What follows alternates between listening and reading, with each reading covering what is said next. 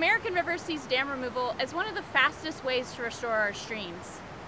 These projects often achieve multiple objectives, including improving public safety and recreation, as well as improving aquatic habitat. Dam removal projects work best when done in partnership.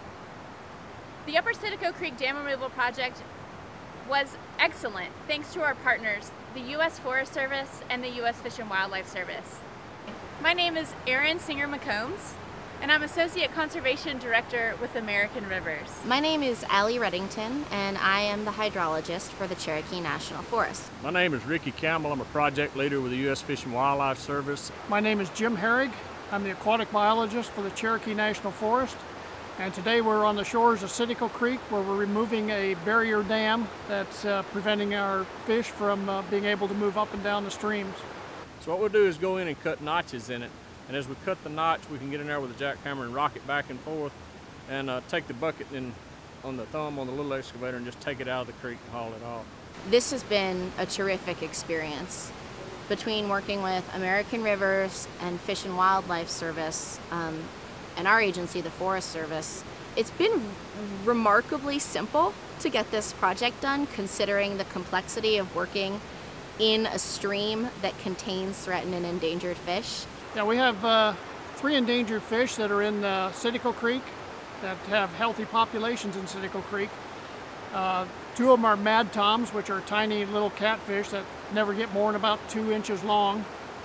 And this is one of the best populations for both of those species that's left in the world.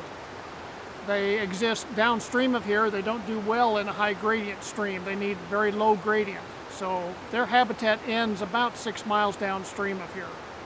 We also have the Citico darter, which is named for this stream.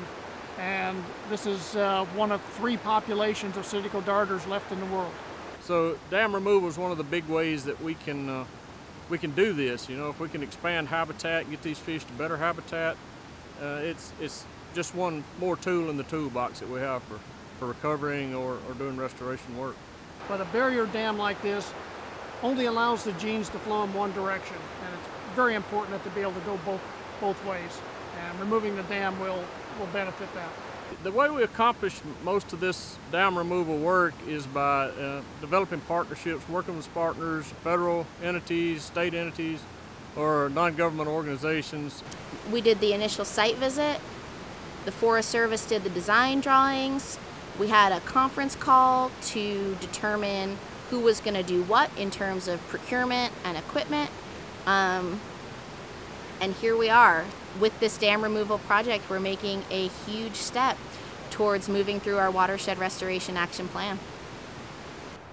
American Rivers is a nonprofit organization, and if you're interested in learning more, you can visit us at our website at americanrivers.org.